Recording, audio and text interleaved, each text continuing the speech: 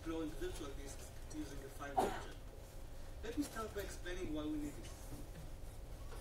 So we all know the basics of virtualization. We take physical hosts and we deploy our workloads, our applications in virtual machines that run on top of them. And by now we are pretty well aware of the benefits of virtualization. Just to name a few, the additional isolation level we get from virtual machines provides us with a better security. We can emulate operating systems that are different than the base operating system that is installed on the host. It makes our applications easier to back up and move across physical hosts, and so on. When we think about those benefits, we see that they stem from the additional abstraction level virtual machines provide on top of the base operating system. So this abstraction is generally good, but it comes with a cost. And I would like to focus on a specific one. How can we inject files from the physical host to the virtual machine, and vice versa? How can we extract files from the virtual machine to the physical host? Let's consider two different cases. One, we have a running virtual machine, and let's say that we want to copy a file from within the guest to the physical host. So I try to think about the possible solutions that are available today. Some of them are internet-based. I can upload the file from the virtual machine using my email. If the file is small enough, for larger files, I can use some file sharing service. For larger files, I can use a file sharing service such as Dropbox, Google, and so on. The problem with this kind of solutions is that they are based on uploading via the internet, and therefore they are relatively slow. Alternatively, I can use SCP or set an NFS share on the physical host and mount it into the virtual machine. That way, all the transmissions are over the LAN, and therefore it is faster, but on the other hand, it is more complex for the end users. And lastly, I can use guest agent-based solution. Some vendors allow to share a file from the physical host with the virtual machine. Some others run some service within the virtual machine that exposes its file to the outside world. The problem with this kind of solution is that they are not general enough. They are vendor specific. And now the second case. Let's say that I have just the virtual disk, the file. So what will be our options this time? If the disk is non-bootable, then we can start a virtual machine and attach the disk to that virtual machine. Then we can access its content from within the disk. If the disk is bootable, we can do the same, or we can simply boot the disk, so the VM from the disk. In both cases, we need to make additional steps, and then we fall back to the previous problem of the running VM. So these solutions, both of these solutions are slower and more complicated than the one I mentioned before. And specifically the case of booting the VM from the disk, note that no other process can write to the disk at the same time, because the VM opens the disk with write permissions. The alternative solution I would like to talk about is about combining, integrating two projects, muCommander and Libguestfs, to produce a file manager that we can browse and modify virtual disks with. Let's talk a bit about those tools. So Libguestfs is a set of tools for accessing and modifying virtual machine disk images. It supports almost every format of virtual disks that is available today. vmdk, qcow, and so on. It can access remote disk images. It operates in a secure way. It can access proprietary systems like Hyper-V and firmware, which is important for V2V process, for migrating VMs from an environment of one vendor to another environment of a different vendor. All those capabilities and more are available via command line tools, such as Guestfish and the user interface in Libguestfs. Which brings us to muCommander.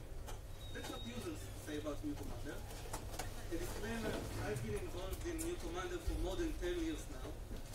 Some of them as a contributor, and yes, I maintain the project. So I definitely agree with that. But seriously, in some more detail, muCommander is a file manager with a dual-pane interface, such as that of Total Commander, Normal Commander, Midnight Commander, and so on. But what makes muCommander really special is the fact that it is cross-platform.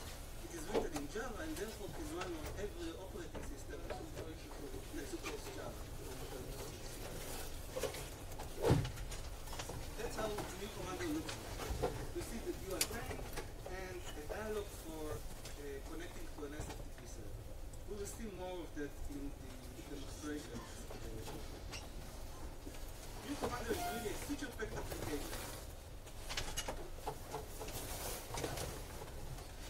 It's really a feature-packed application. It supports various archive formats, such as archive formats such as zip, RAR, tar, and so on. Various protocols such as SFTP, FTP, SMB, and so on. All the common file operations, rename, move, copy, can be done really easily and intuitively using muCommander. And really last 4 features. Now I want to demonstrate to you that the integration can actually work and what we can get out of it. So I have a virtual machine.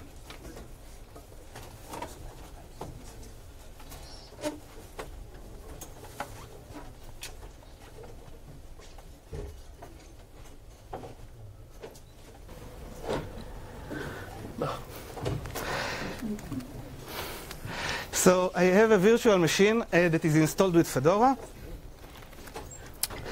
I log into that VM and I'll browse to my home folder. Inside my home folder I have a folder called FOSDEM that includes a text file with the following content. FOSDEM 2019. Now let's say that I want to copy this file from the guest to the host machine, to my laptop. So using muCommander, I can go to the disk image. By default, the disk images reside in var, lib, libvirt images when using Virt Manager. It takes a bit time to query the data. I will speak about it a bit later, but eventually we get it. We can enter the etc folder. Let me enter my home folder and specifically the FOSDEM folder inside. And we see the text file. Let me create a folder inside my TMP folder on the laptop. Let's call it demo. And I can, with a single click, copy the file from the disk to my machine. Now let's open the local file, and you see the same content.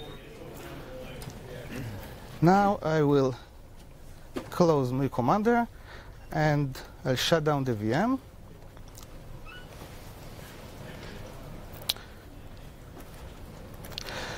You may wonder how come that muCommander managed to access the file while the VM booted from this disk. So the answer to that is here. You see this part? This part, muCommander provides Libguestfs parameters that specify that the disk should be opened in read-only mode. So let's change it.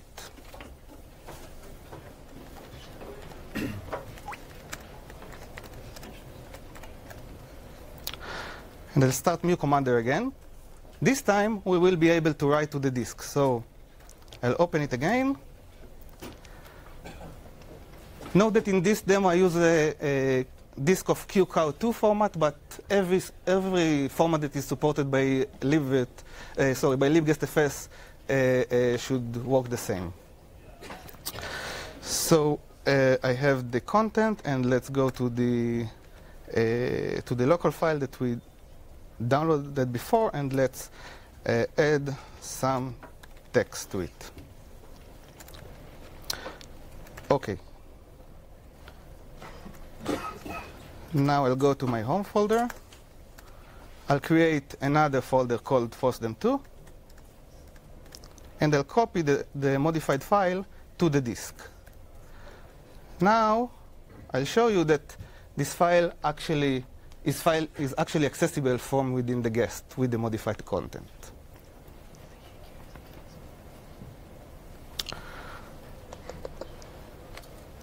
Okay, so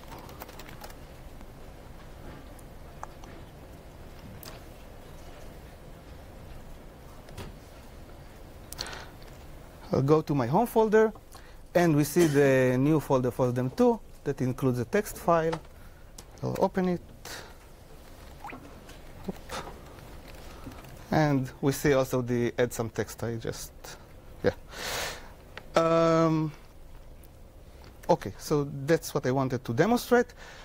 And now that we saw that this can actually work and what we can get from this integration, I would like to speak about the more interesting stuff that are related to the design and implementation of this feature. Specifically, I want to talk about three things. It was not as trivial as it may sound to model virtual disks in muCommander. And there are two projects involved with different API, and there were some conflicts between them that had to be bridged. And lastly, this integration is different than all the extensions that are currently supported in muCommander, which makes it a bit more difficult to ship it to users, and we'll see why. So let's start with the modeling part. In muCommander, we have three types of files. Archive files, those are files in the inside file systems that contain files and folders inside. There are protocol files, those are remote file systems that you need to connect to, generally authenticate and connect to. And local files, those are all the other files that reside on my local machine. Obviously, the best fit for virtual disks is archive files, right? But in practice, the fact that virtual disks are relatively large files means that we want to query them in a lazy way. And in muCommander, archive files, so in muCommander, only protocol files are queried in a lazy way. So eventually, I did map virtual disks as to archive files, but the query thingy was one of the gaps that had to be bridged. So let's start with it. Besides the need to query large files in a lazy way,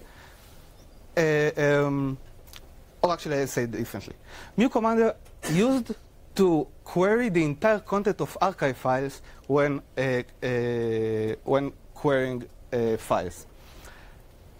But with virtual disks, not only that they are large and we cannot do that, also the API of Libguestfs doesn't support such querying. Libguestfs supports querying only particular folders within the virtual disk. And therefore, that was one of the things that I needed to overcome. The way I overcome this, it is kind of a hack, but it was good for this demonstration, this POC, was by introducing code that walks over the entire structure of the disk.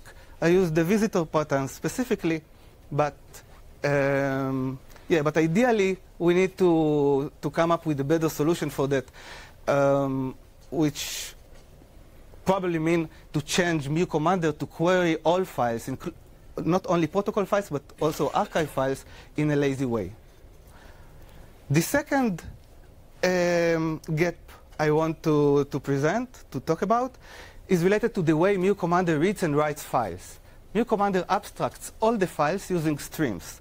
And that allows muCommander to do some cool stuff. Let's say that I want to copy a file from an SFTP server to an SMB folder. muCommander can hold two streams to both source and destination, read the packet from the source, and immediately transmit it to the destination. That way, files are copied without being persisted anywhere in the middle. Unfortunately, the API of Libguestfs doesn't support streams, specifically their API for Java. They only support local files and standard input-output. So again, I implemented some hack, and I used temporary files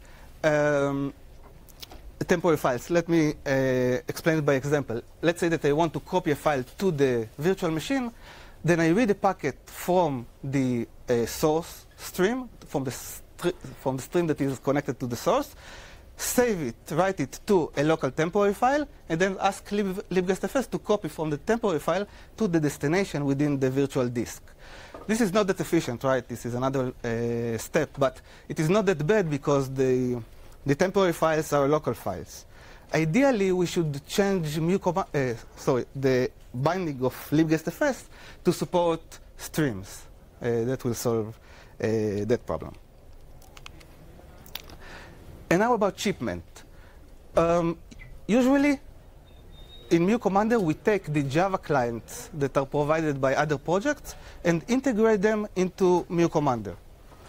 In Libguestfs, there is no Java client. There is a Java binding that includes also the Java products that we need at compilation time. This raises two difficulties. One, we obviously don't want to duplicate the Java file to muCommander because it should already be accessible on the host. And second, Libguestfs Java might be missing on the host. I plan to overcome this problem by introducing this functionality as a plugin that will be installed separately on the host, and it will declare Libguestfs Java, and specifically the version that we test the plugin with, as a dependency.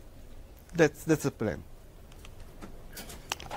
And now let's talk about some open questions. So we saw in the demonstration that it takes some time to list the content of the disk. That's because it is shown from the guest level view, as if the user SSH the guest and list the content of the disk. This requires Libguestfs to inspect the operating system within the disk, which is a relatively slow operation. Not only that, it also requires the disk to be installed with an operating system, and in case the virtual machine is set with multiple disks, to have all the disks together in order to ensure that we can produce this view. Alternatively, we can provide file system view, list all the file systems, and list the content of each of them separately. That way we will not suffer from the drawbacks I mentioned before, but it is harder for the end users because users don't necessarily always know on which file system the file they are looking for resides. They know where it resides only from the guest point of view. So my current plan is to combine those two views, to provide both of them to the user and let the user decide which one he wants to use. Secondly, there's a question of whether to interact with Libvirt. Not only that Libvirt can provide us all the virtual disks that the VM is set with, which is needed for the guest level view, but it can also tell us what is the status of the VM, whether it is running or not. And by that, we can figure out if we can open the disk for writing, or we have to open it in read-only mode. But that introduces additional complexity, so we'll need to consider that. And lastly, about caching. muCommander is used to cache the content of the queried files and to update their content only when the modification date of the file is changed. But in practice, I see that with virtual disks, the modification date of the file is changed regardless of actual changes in the content of the disk. So we will need to come up with a different solution for caching. Now, the functionality I present here is part of a broader view. And I want to talk in few words about the vision. I want to reach a state where muCommander is a truly pluggable file manager. Let's say that we will turn muCommander into a core part, and all the extensions will be implemented as plugin. So some of them will provide the existing functionality, some will provide the support for virtual disks, and there are many more candidates, such as Dropbox, Google Drive, even oVirt, listing the storage domains inside oVirt, and many others. The fact that muCommander is written in Java allows us to leverage Java clients that are typically are provided by different projects. And the fact that muCommander is cross-platform makes it really attractive to other projects because they can reach broader audience, right? Now, a word about the roadmap. This functionality is planned to be shipped in the next version of muCommander, 0.9.4. Past experience shows that I'm able to release a new version of muCommander once a year. The last version, I released 3 updates, so because I expect the next one to be complex and it will take time. But hopefully, I'll be able to ship it later this year. To sum up, in this session, I present an integration between 2 projects that produce a file manager that we can browse and modify virtual disks with. It comes in the form of a plugin for muCommander that uses Libguestfs behind the scenes. In a way, this integration can provide the user interface that is missing for Libguestfs. This, as you might have noticed, is really in its early phase, this development. So I published a POC in November, discussed it on the Libguestfs mailing list, and really if you have ideas or you want to contribute, either code, documentation, in whatever way you want, I really encourage you to do that. All feedback is welcome. You can join our group at Gitter, and that's our GitHub page of muCommander, and both websites of the 2 tools that are involved. That's all from my side, and now I'll be happy to take questions. Yes. Are you planning Ceph integration? Ceph? I'll repeat the question. The question was whether we consider integration with Ceph. Yeah, why not? I mean, once we have a good plugin architecture, there's no reason not to support Ceph and other formats and protocols, yes. Hopefully, I mean, it would be best if it will be contributed by the community. Yeah. That would be ideal. Yes? So for LVM-based virtual machines that might have their PV spread across multiple disk files, is that something that's working via the guest view? Yes, yes. So the question was about when we use LVM that are set on top of physical volumes that reside on different disks, on different files. So yeah, that's why we need all the disks to be provided, and then Libguestfs do the job for us, and create that, combine that, and produce the guest level view. And that's some of the motivation to use Libvirt to be able to provide all the input that is needed. More questions? Yes. There's also the way of using Plan 9FS in Virt Manager. Sorry, I didn't. You can also use Plan 9FS in Virt Manager. 9FS? To exchange files between host and the guest and the virtual machine. 9PFS. I don't know what is that. Another solution for the issue between the file exchange. You can actually use 9PFS in Virt Manager.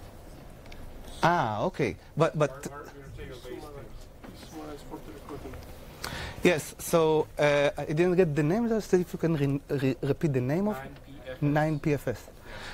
So the question is whether about 9PFS that provides an alternative way to share a file between the host and the virtual machine.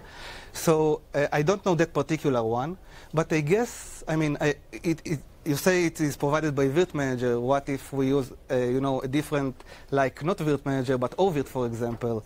And so this is, I consider this solution part of the vendor-specific stuff, right? I want to. It's user-based, so it's almost coming with a KVM out of the box. Okay. And it's pretty fast, actually. Okay, so if you add the support in oVirt, so let's say, okay, it will be provided for KVM, but then what about other hypervisors? I mean, Sure, yeah, it's still KVM style. Okay, so time's up. So thank you all for attending.